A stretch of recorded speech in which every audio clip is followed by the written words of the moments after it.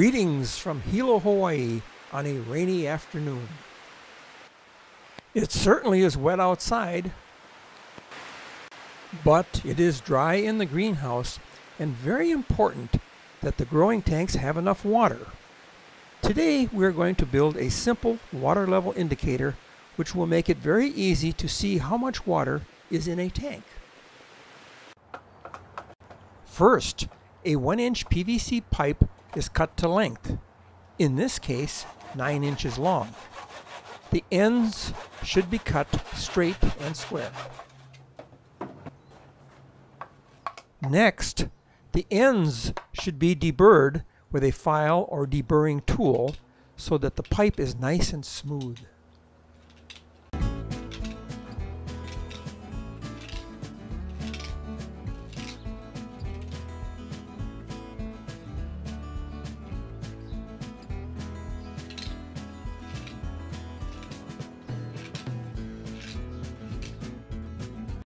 The two components of the water level indicator are a length of 1-inch PVC pipe and an equal length of 1/2 by 1/2 inch closed cell extruded polystyrene.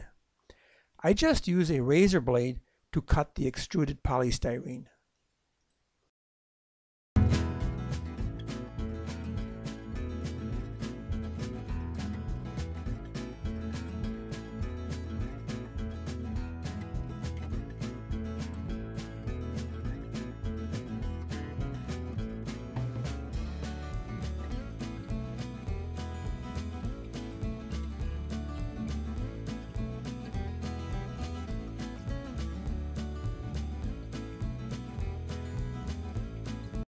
The polystyrene strip is placed in the PVC pipe, which has a special viewing slit for this video.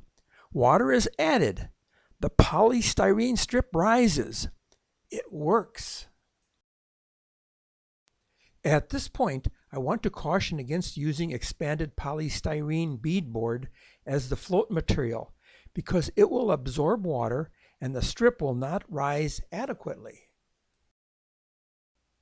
The density of extruded polystyrene foam typically ranges between 2.3 and 4.5 grams per 100 cc's.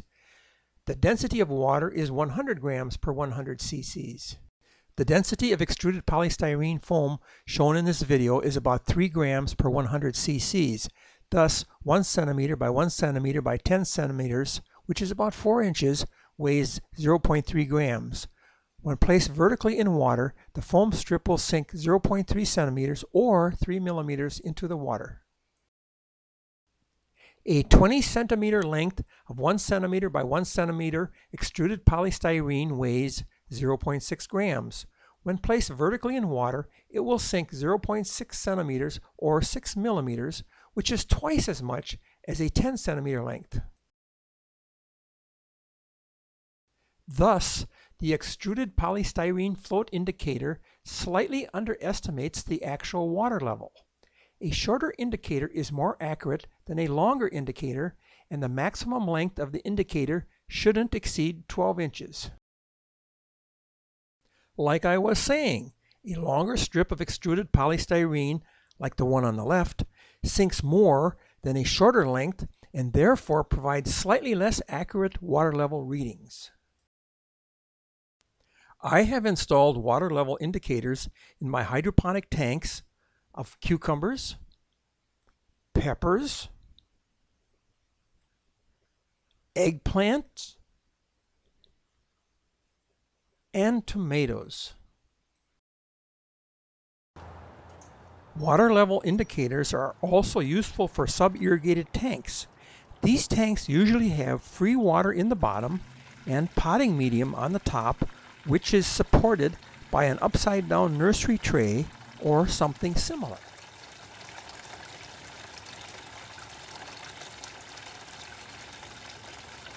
In this example, a hole is cut in the upside-down tray and the water level indicator is installed. Now I can monitor the water level in my sub-irrigated tank of beans, of tomatoes, of peppers, and of ginger and turmeric. Yes, it really gives me peace of mind to know that my plants have water available to them. And now it's time to bid you aloha.